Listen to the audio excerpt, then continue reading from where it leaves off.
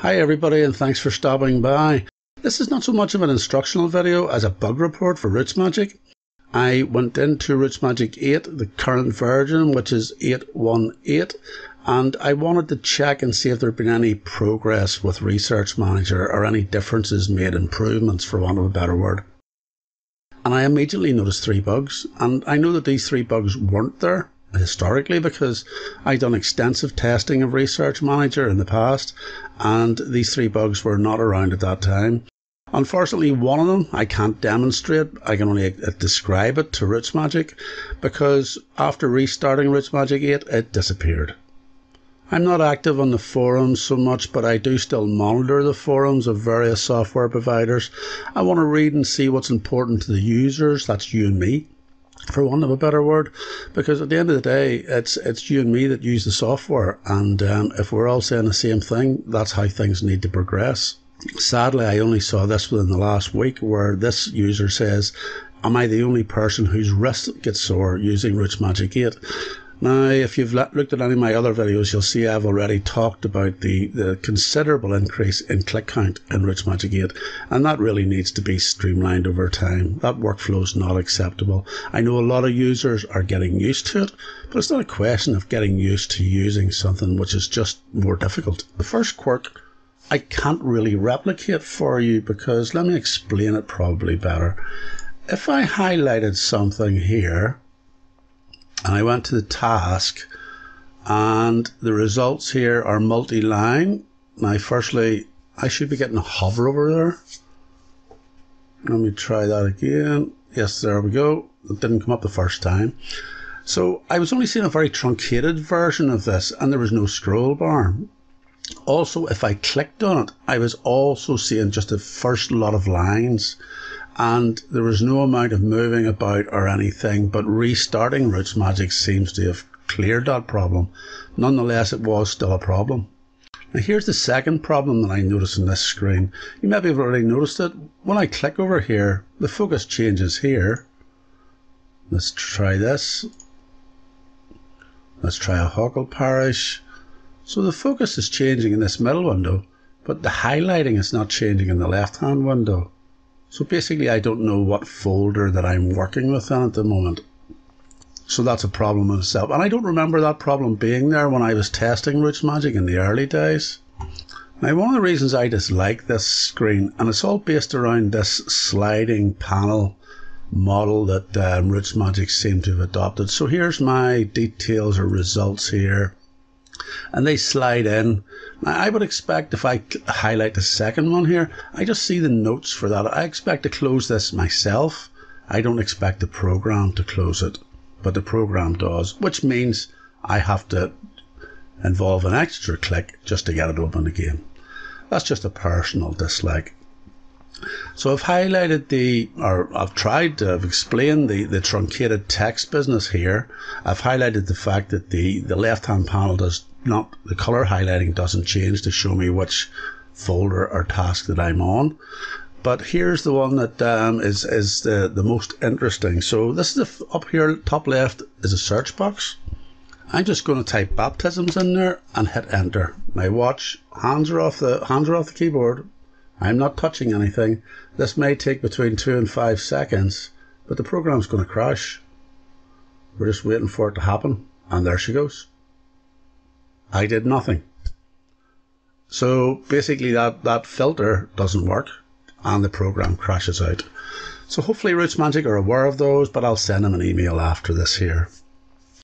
Let's go back to Rootsmagic 7, and the thing that I liked about the research management in Rootsmagic 7, if I go down here to military history, I can see I have a box open here, and I can see everything. I can scroll down through it and see all of the correspondence which was to do with this individual item. I can look at this duplication, by the way, is a growing thing in Rootsmagic. I get duplication in research logs. I get duplication in media links, web tags, citations, sources. There's probably a longer list. I don't interact with Ancestry. I don't use TreeShare. I know that from reading the forums that people who are doing that are experiencing even more duplication, and Rootsmagic in the background is not managing that duplication. That is not good. The reason being that you'll go along quite happily adding information, unaware of the duplication in the background, but someday you'll go to create a report or a book. Then you'll notice this duplication getting printed out and you'll have to go and deal with it. That's unacceptable from my point of view. Some of the duplication management tools that are inside Rootsmagic, they're ineffective and they don't completely eradicate this duplication. So that's another note for Rootsmagic. Anyway, going back quickly to Rootsmagic 7, I can scroll up and down through all this and I can see all the items that were to do with this person. I can go to the parish here, Armagh, Shankle and CountyCheck, and I can see what the very scant, let's go back to 2019, but very scant sort of details what I've done there. I just have a little I keep a little note up here for census dates that I know what all the census dates are. It's just a ready reckoner. And this is the way I started to use Research Manager a long time ago. This Antrim, I've quite a lot of research done in this parish and it's all noted here. So this is all just on one screen. You can do this in Rootsmagic to an effect. Let me get back to Rootsmagic 8. Oh, it's crashed out, right. We'll come back to that in a second. So Family Historian now does Research Manager and they all import from Rootsmagic perfectly well. And it's really the sort of back to the view that I like. Let me look at this military history one. And I can size this screen the way I want. I can delete, I can alter the columns in here to whatever I like. So this is just an email sent out to a lot of people many years ago, 2014, trying to track down an ancestor of mine, and following on from that is the various replies and details that I got about what services were available. So you can see the log type. This is a log, a research log. This is a task, which is a to-do. This is correspondence, which has happened. I'm not going to go into these because they are personal. So this was research I done back in 2014. Reaching out to some English researchers about what services they could offer me and at what cost. And you can see the detail of the original message and followed on by the email received, email received. These were all the replies that I got back at that time when I was researching this ancestor. And obviously that research has moved on quite a bit now. And this is the view that I like. All in one view. Just scroll completely up down through it. But what I like about this here and what I told you I disliked about Rootsmagic 8 is I can go back here. Let's do the Armagh, Shankle and CountyCheck, and here's the research I've done in that parish, and I can adjust these. So I'm going to delete that column. I'm going to move this in a little bit. I'm going definitely going to move that in a little bit to make better use of things, and I'm going to stretch him out. That makes it all sort of more of a table that I'm sort of happy with. So I'm going to apply down here, and the next time I open that will be the same. Let's go back to the military history one just to show you. Back to the Armagh one, and it's the same. I can deal with these with spell check. Spell check, by the way, is not part of Rootsmagic 8. We're almost 7 months, all but 1 week into the release of Rootsmagic 8, and there's still not a spell checker in there for notes. That's not really great. But I want to go into more of the details of what we can do there. Let me go back to my military history one. I'm going to show some of the other things that can be done here. So the reason I went into Rootsmagic 8 in the first place to see what the latest offerings were was I wanted to see what could be modified in the research tasks and correspondence. So I've made a few modifications here just to show what's possible in Family Historian. Here I have added a link to a place that I checked, which was the Norfolk Family History Society, and there's their web page.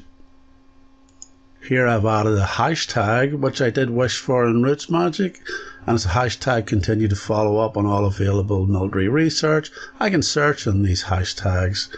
Down here you'll see I've added a link to the person, and here's all the details etc. that I have for this individual.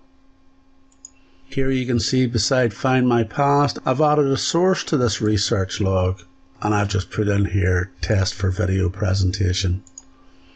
So I can do all of these things. I can add tables, modify tables, add hashtags, add source, add links, and the links can be to an individual, they can be to a family record, note record, source, etc, etc. You can see all the options down the right hand side here. So this is very interactive now. One of the problems back in RootsMagic 7 was you could have correspondence, but it wasn't in any way linked to the individual or individuals that were mentioned in the correspondence. So there's a lot to be done here. Research logs and tasks is new to Family Historian 7, and I'm sure the company will continue to build on usefulness there. I've opened up the Rootsmagic 8 file again in the facts. Hopefully some of that will make sense to the developers, and hopefully they will eradicate those 3 bugs that I mentioned in this presentation. I intend to do a video on Rootsmagic 7 on fixing family links. It's probably one of the most common problems that appears on the forum pages. It appears repeatedly. And I often wonder why, because I don't see it on other vendor product pages.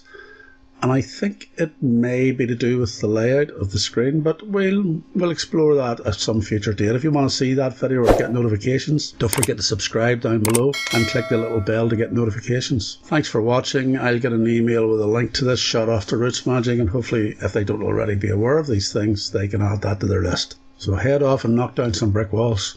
Happy researching.